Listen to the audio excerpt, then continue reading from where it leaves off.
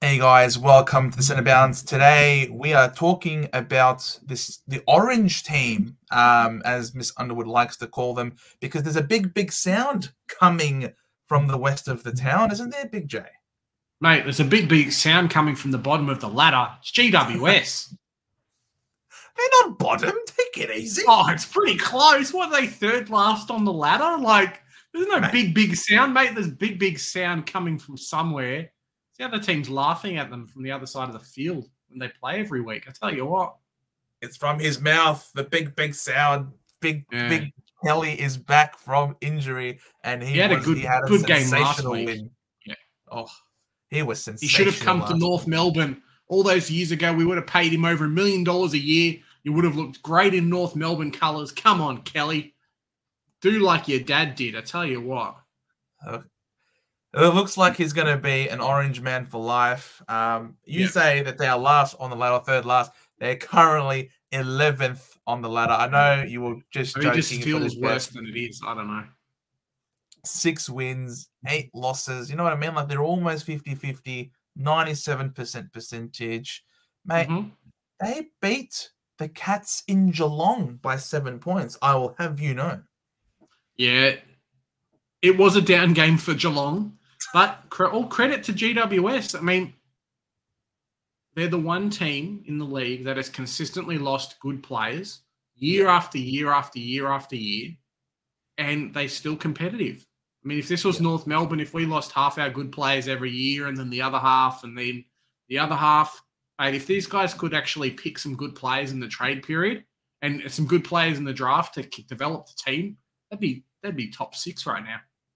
Yeah, 100%.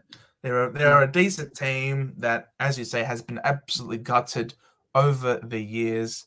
And they've got a new coach. They're trying to learn a new system. They're 15th currently on the ladder in terms of the metrics, 11th offensively and 16th defensively, which is obviously not very good. They're ranked 12th in terms of the coaches' votes, and it certainly helps when you got a guy like Toby Green on your team, because he certainly will accumulate some coaches' votes. The guy is an absolute superstar. Yeah, it's a real case of if you're not first, you're last with these metrics at the moment. GWS is just kind of, for a team that's 11th, I thought the metrics would be a lot worse than what they are, but must have just had a lot of really close games. I mean, we know that by their percentage this year. They must have got really smashed by some, won a couple of games, maybe, sub 10 points there. Yeah, they've been fairly competitive. That's something that, in most of their games, something that they can, rest their hat on. Obviously, I'm sure. Something that North Melbourne fans could aspire to. Look, you never want to aspire to be like the Giants, but this is someone that every ruckman in the league should be aspiring towards, shouldn't he? Mate, Briggs has been the saviour for our Supercoach teams in the second half of the season. He's come out of nowhere. Was basically their third-string ruckman at the start of the year. Kicked out Flynn, has kicked out Bruce. I don't see this guy leaving. Above average for disposals, for contested possessions, for clearances, for hit-outs to advantage and score involvements. He really feels like he could be kind of the R1, R2, R3, at least top 5 next year coming into the start of the season. Oh, mate, this is just non-Supercoach talk. Daniel Hoyne on the radio the other day said that he works for Champion Data. He is right now in the league the #1 ruckman in the competition. He is playing so incredibly well. He is flying. He has come into this side and he has completely changed the makeup, the look of this team. They look really competitive. He's given them first use of the footy. When you got guys like Tom Green, contested ball, Canelio running through there, Kelly running through there. There's some O'Halloran is a big boy. They've got some people that can go through there, and he has given them silver service. This guy is a gun. Yeah, 100%, Joe. He's only 23 years old. You know what I mean? Like they're on to a winner. They just have to keep him. Hopefully, they can pay him enough money to not get him lured away by someone else coming in a few years. Absolutely, 100%. This one probably won't be going anywhere. Won't be lured away. But someone needs to lure him to the footy because he can't get his hands on it. Mate, 1 mark inside the 50. What is this? Like, is that per game or just his whole career, Joe? Per game. Mate, for a number 1 pick, I think he's... Oh, I'm glad North Melbourne didn't pick him. That's all I'm saying. GWS, happy to trade you for a couple of players and some picks to make this happen last year. Cadman, less than 5 disposals a game. Below average goals. 1 mark inside 50. Can't even kick to save his life. Mate, he's just saving someone's spot on the bench. I reckon this guy's cutting up the oranges at half time. Like, oh, can I help out, please? I need to do that. You're surprised he's not the runner. Trying to go out on the field. You spend more time on the field. I reckon he'd actually help more in the team, Joe. I was about to say, the runner's probably more useful. In making the runner. Look, you might say that this is really harsh, right? Really harsh on a first-year player. But the thing is, when you're a number 1 draft pick, certain things are expected of you. And at least being able to bring the ball to ground is one thing that you need to be able to do.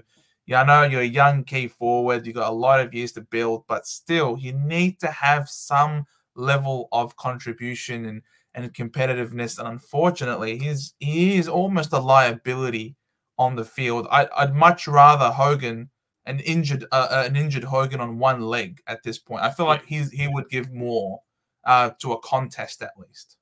Mate, just put Bruce on the field. At least to push people around. He'd be good for 2 games and then he gets suspended. But those stats from the 2 games probably even out more to what Cadman's done for the year. Yeah, look, I'm sure the kid's got a lot of promise. It was quite the bolter in order to get up to number 1. He was nowhere near number 1 calculations before his draft year, right? When he suddenly just astronomically rose out of the blue. So you can only hope that he can sort of build off of that, recapture some of that form, because right now that end to his draft year basically appears to be a bit of a flash in the pan almost at this rate. Yeah, it's a tough one. There's a lot to live up to with the number 1 pick. At least GWS isn't one of the Victorian teams where the pressure's put on you straight away to perform. He can kind of hide away. I'm surprised he hasn't played more VFL time, to be honest. But I guess there's a big difference between that and the AFL level in terms of talent. So got to throw him in the deep end and see how they go. He can be hidden away from most outlets, but not from us. We're on to you, Aaron. Lift, son. We've given him a B overall. How the hell did they lose to West Coast? They could genuinely be the only team to lose to West Coast this year at the way it's going.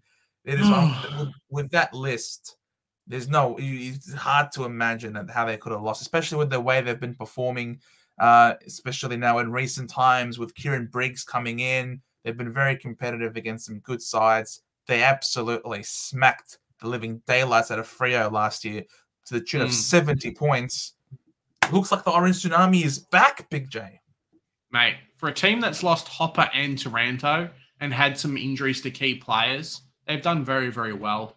We look at their stats, we talk a lot of shit and, have a go at the players and things like that. But if any team lost 2 of their really good players back-to-back, had a depleted midfield, it's understandable where they are, and they're doing very well with the crop of players they've got at the moment.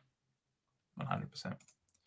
So I don't know how many views this video is going to get to watch us bash this poor first-year key Probably forward. More than their I don't know. Numbers, tell you what. Yeah, because I don't know how many. I'm sure that there's more GWS fans than Gold Coast fans. They've been a bit more competitive than Gold Coast over the years. But let us know down in the comments below what you thought of our assessment of the GWS Giants. Almost at a Kelly Underwood there. Almost called them the orange team. The orange team. The Orange Suns. No, thanks, guys, for watching. Stay tuned. We're almost finished. We've still got some more mid-season reviews to come. Yeah. Remember, guys, here at the Centre Bounce, we do the hard work so you don't have to. Bye for now.